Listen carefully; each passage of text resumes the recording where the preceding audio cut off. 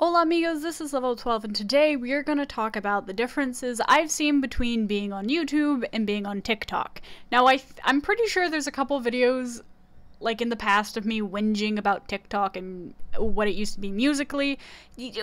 After I've been on it, I don't think it's that bad. I think if I gave Tumblr the same chance, I wouldn't like hate on Tumblr as much as I do, but Tumblr confuses me and TikTok is very easy to learn how to use. So first we're just going to talk about my personal stats. So I have been on YouTube for a while. Not long enough to remember when it had the star rating, but long enough to remember PewDiePie before he had 1 million subscribers. That is about how long I've been on this wonderful thing called YouTube. I've been posting since around 2016, 2017. In that time span of roughly 5 years, I have 200 plus videos, over 500,000 views. Most of that comes from one single video, so don't be too impressed, and over 4,000 subscribers. In the grand scheme of YouTube things, I don't have a thriving channel, but I do have a channel that gives me some shekels to pay for one college textbook. Love that. But I do it for fun. I started it for fun, and it's a journey. It's an experience. So YouTube, it is nothing but a video sharing platform. It does have a way for you to edit videos on there, and it does have live stream capabilities. But YouTube at its core is just a platform to upload videos under its guidelines. TikTok is a little bit different. So I've been on TikTok since, well, I had a Musical.ly account, right? Had a Musical.ly account, back when I was in like 5th or 6th grade, and I never touched it until November/December of 2020 because I got very bored and no longer wanted to watch just Good Omen cosplay compilations on YouTube because I wanted to see more of them, and they were all showing the same ones. After you get like through 3 videos, you either get Russian TikToks or you see the same grouping of English Good Omen cosplay TikTok compilations. Anyways, so I've been posting for about the same amount of time. All I post on there is cosplays. I feel like there's a big difference between what I post on YouTube and TikTok. YouTube is more, not scripted, but more like thought-provoking videos, and TikTok is just me being on the sounds and cosplaying, which there's completely different sides of TikTok that you can be on, and yada yada yada. So at the time of recording this, I have 24 videos up. I think next time I record I might have 27, right? 3? Yeah, because it'll be another week and I do rows of 3, Monday, Wednesday, Friday. But at this time I have 24 videos up, 579 likes, which is nothing special. TikTok's algorithm is very weird, which is something I will talk about later, but I am very small on TikTok, and 52 followers with an asterisk. Well, 4K subscribers probably needs an asterisk as well. Some of those followers are dead or my friends. Most of them are like backup accounts for my friends and stuff like that. Same with the 4K subscribers. I know I have some dead subscribers on here that are subscribed but don't watch my videos because I can see the view count and I'm not an idiot. But that's basically my stats on YouTube and TikTok. I'm small on YouTube, I'm small on TikTok, and it's very fun. It is fun when a video randomly blows up on TikTok.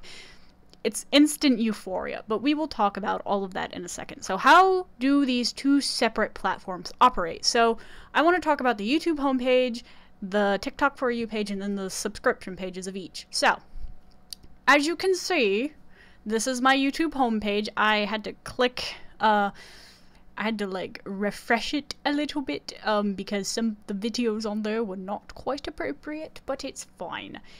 So the YouTube homepage basically works as showing you new content that you might not be subscribed to, and then the rest of it is mostly either videos you have not watched from your subscription page yet, or videos you have watched that YouTube is just recommending to you because it doesn't know what else to recommend to you.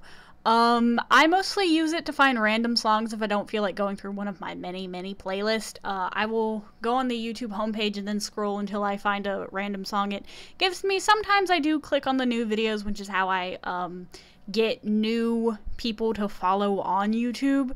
It is not It's a little jank, not gonna lie. I think the more people you subscribe to on YouTube, the less relevant the homepage becomes, and you're just like hoping to stumble upon a new random channel.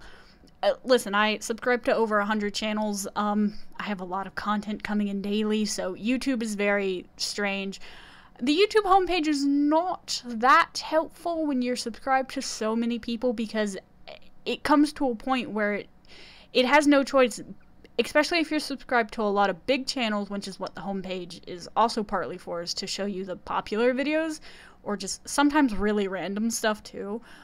Is to show you those videos, and it's very strange, and it doesn't work the more channels you're subscribed to, because it wigs out a little bit. The TikTok For You page, however, operates a little bit differently.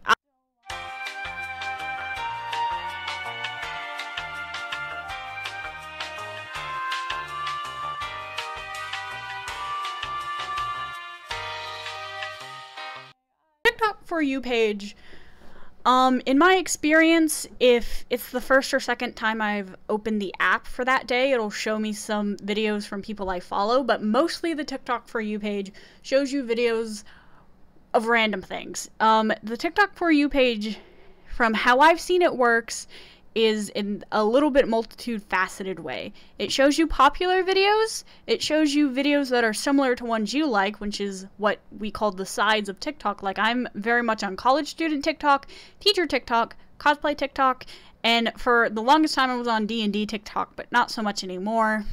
And sometimes it just shows you random stuff from smaller, like, content creators that is similar to things you like. The TikTok For You page, I feel like, is curated very nicely, but you can also randomly get yeeted into random sides of TikTok, like Chalky Milk TikTok.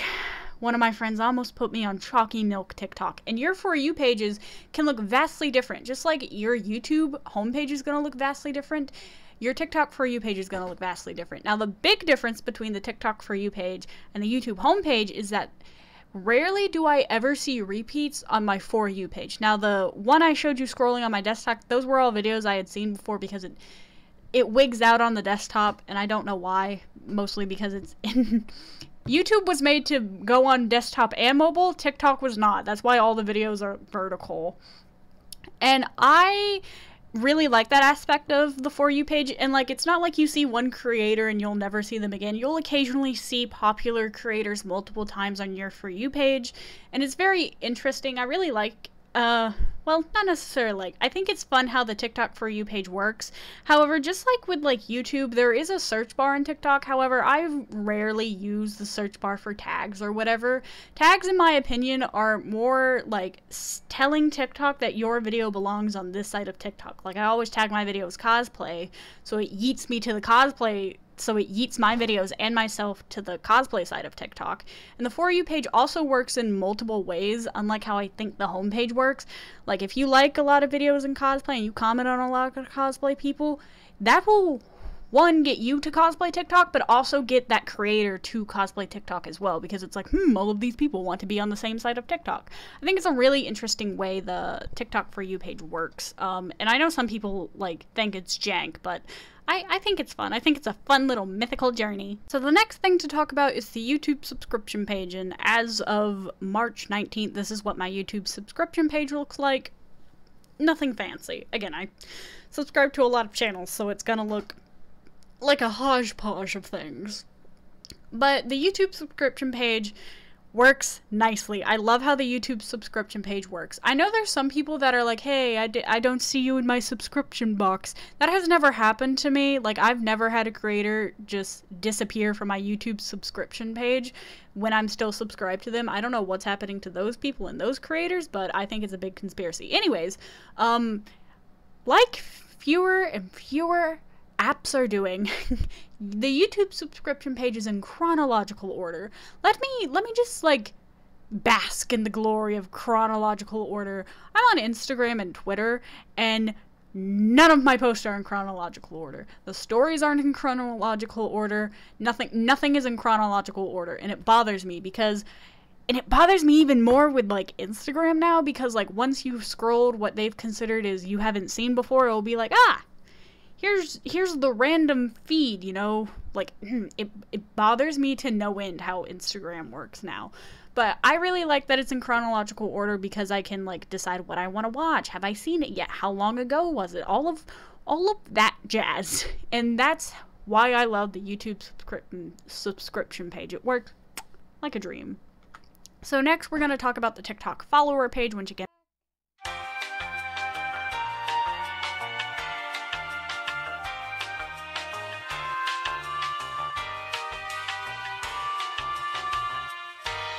the TikTok follower page is where I think TikTok is the most jank and broken. So the TikTok follower page works kind of like the YouTube subscription page. It'll notify you when there's like new videos that were just posted that day, but especially when you don't follow a lot of people on there, it will show you videos from months ago. It is March, and I sometimes still get videos from creators from like November 2020. I saw one video in February of the creator talking about how like they can't wait for 2020 to end, and it's real trippy. And sometimes the TikTok follower page won't show you people you're following for months on end. There was this one time, there's a cosplayer I like called Salty Soul Cosplays. I think that's the name. I'll link their page in the description below. They're very nice. But one day I got nothing but their cosplays over and over and over again. And don't get me wrong, love their cosplays, think they're great.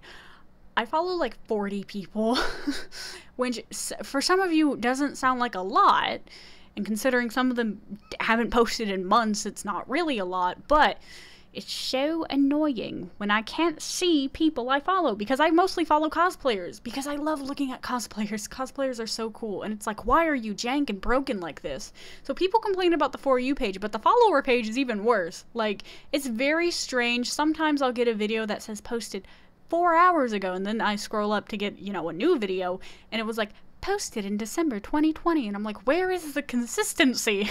I know like TikTok can't do it the same way YouTube does it, or even Instagram, because of its format, but like, could you try a little bit harder? I don't know, it just bothers me. That's how it works. And again, the bigger issue I have is sometimes I won't see creators that I follow for months. There are some creators I don't follow because I'm afraid of no longer seeing their content, because once you follow a creator, you're less likely to see them on your For You page.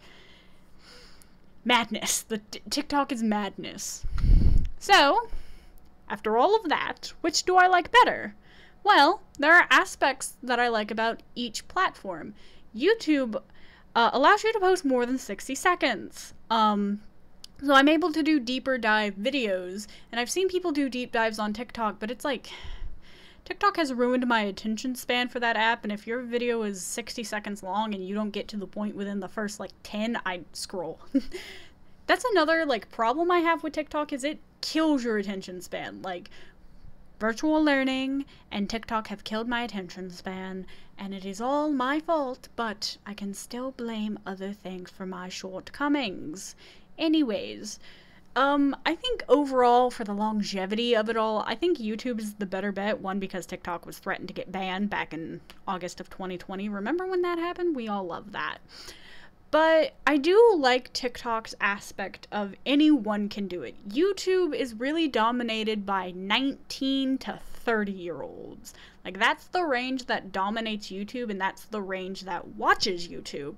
TikTok, however, has attracted an audience of children and adults, like, on their deathbed. Old people. It has attracted old people. And because of the way the For You page works, you get the whole spectrum. And it's super fun. And I think TikTok is just a really fun app. And I know people make fun of the old people that are on TikTok, like the adults that are out there and vibing. And sometimes it is a little cringy, but overall, I think they're just having fun. Like, they're gonna keel over in like 3 days. Let old Aunt Martha have fun on TikTok. Like, why are you so pressed about it? And I think TikTok's a fun little experiment, and it definitely has a place in this weird quarantine world we're going on into for a year. And I know a lot of people got into TikTok because it was one of the few things they could do from their house in quarantine time. Something that bothers me about TikTok is I've heard a lot of people say once they get on the creator fund, it's a lot harder for them to make money or for their videos to be seen, which Yeah. TikTok also has a problem with people claiming they're shadow banned. I kind of can tell when some people I follow are shadow banned. I find shadow banning very, like, weird, and I don't always believe that's the case. Just sometimes your interest wanes, and that happens, but whatever. I don't really like one better or the other. They have their place. Like, I would never post my cosplay stuff on YouTube because, one, it takes so much effort to edit on my desktop. To get it from my phone to my desktop to YouTube is such a process. TikTok, it's an all-in-one deal where I can film in the app, I can edit in the app, and I can upload in the app. It's such a different vibe and different culture, and I think they're both fun to do on their own. I think TikTok really is good for small businesses, cosplayers, and just random funny videos. YouTube is better for long haul content, tutorials, story times, how-tos. I mean, there are some people that can get away with story times on TikToks, but they're both different apps and they're both fun in their own ways. And yeah, if you haven't tried TikTok for whatever reason, or you don't even have to post, just go on there and have some fun. I will say TikTok, if you're on there for like 1 to 2+ hours, it'll give you like a wellness video, and they're so fake. They always make me laugh. But they're just like, hey, you've been on TikTok for a while, maybe get off. And it's just like, you made an addicting app. There has to be some studies on how TikTok is very addicting, but in any event. So that's it for this video. I just wanted to talk about how the differences I've had on YouTube and TikTok. One other thing I forgot to mention is TikTok has a draft system, which is how I was posting at school for weeks, and my friends just thought I had my cosplay stuff at school. But anyways, I just thought it was fun to tell the difference between YouTube and TikTok. Anyways, thank you for watching. Like and subscribe for more random fandom things. Ciao, chicos.